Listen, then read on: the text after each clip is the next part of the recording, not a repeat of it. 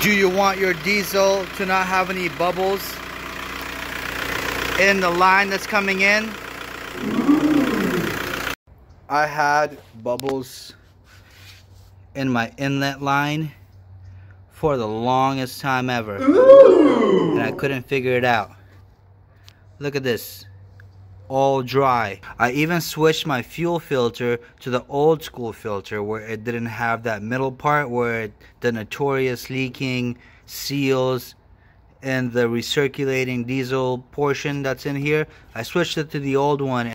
I freaking ran the straight line back. I did this modification because I thought this was where it was pulling air from, but that was not the case. The problem ended up being in the back. So right here where you have your fuel tank pickup assembly, so there is a line going in and the line going out. The line going out is what the injection pump is pulling from this tank. That line you could both push air through and suck air out after hooking a little hose to it. And it was very much restricted. The line that was coming in, which is the return from the diesel pump, was freely moving. It had a check valve, which means I was able to push air in, but as I was sucking back, it stopped. Pretty much tells me that that portion worked. Oh my God. So the line that's feeding the fuel pump was restricted. So what I did is I took the smallest drill bit that I had. I drilled right in the center and the line going out. The line that was clogged, the line that had a restriction. So I just drilled right straight through that valve. Then I took a size bigger, but that was just smaller than the diameter of the hole that's coming out. They're the same size. They're the same size, and so pretty much to widen that hole. And on very low speeds, I drilled it out once more. I blew it out with some brake clean and make sure there weren't any pieces in there, and also tested it that I did not crack anything while I was drilling, and put it all back together.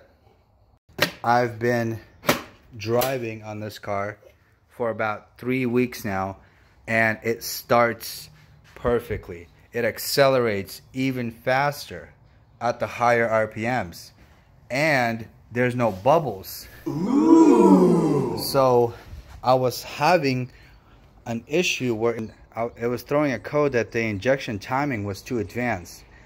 So what happens when you get air bubbles in your injection pump is the injection pump will automatically advance the timing, and you will even get a code that will tell you that your timing is too advanced or incorrect timing. So that's what I was getting. Periodically I was getting these codes that it's too advanced.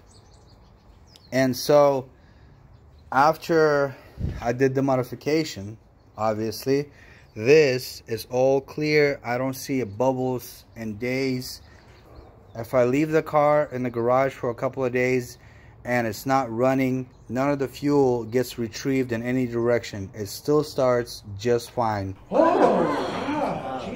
And so that's the procedure that you need to do if you pretty much checked everything else and you can't figure out why you have bubbles. The reason why this happens, though, the reason why this happens is not anywhere in here.